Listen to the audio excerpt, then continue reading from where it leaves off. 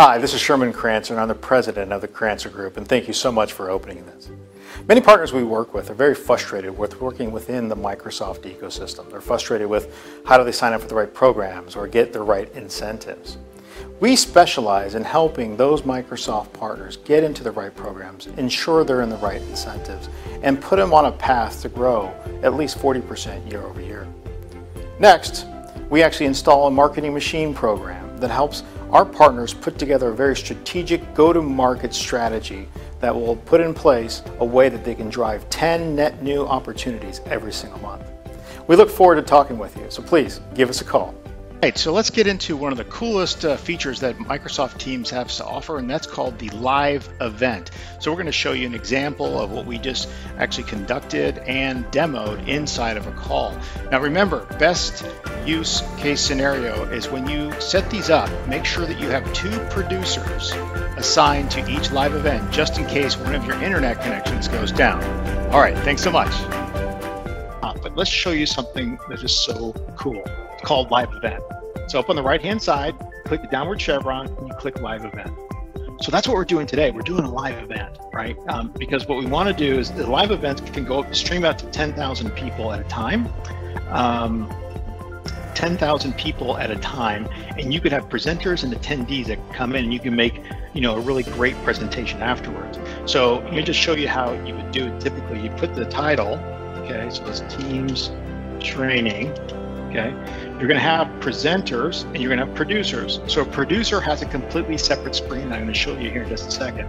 But in the presenter, okay, would be Alan DeYoung, and he's going to be a presenter. I can either make him a producer or a presenter. Okay, so let's go ahead and push next. Now, in here, you're going to have people and groups organization-wide, but if you turn it on in the back end, you'll have public. And that's what we're doing today. We turned it on in the back end for public, right? And then on the bottom here, this allows you to have the recording available to attendees.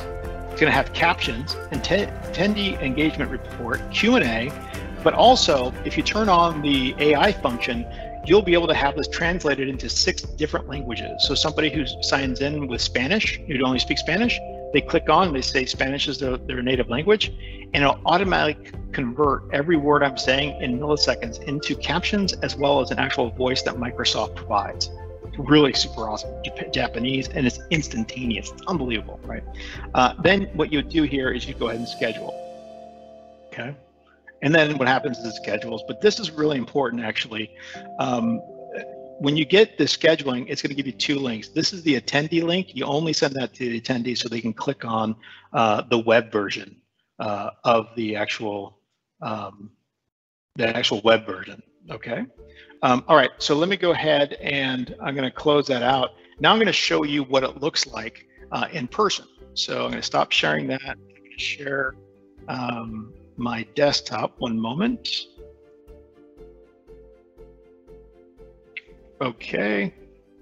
Now you see my desktop. So this is what the producer sees. So I have myself in the queue. This is in the queue area, right? So, and then this on the right-hand side is what is live. So you're seeing that live. So now if I go ahead and send live, now you're going to see just me in the picture, right? And now if I said, hey, Andres is on, hold on a minute, I'm going to send him live. I'm going to say, Andres, you're live, and then he's going to wave his hand around and he's going to start talking. And I'm like, well, let me go ahead and show this. And I can basically take from the system sharing tray and actually show different people different things, right? If Yusuf had his video enabled, I'd be able to get his video in and kind of push that. So we go ahead and send it live. Perfect. So that is the demonstration for the Windows Live event, which I think is just super cool.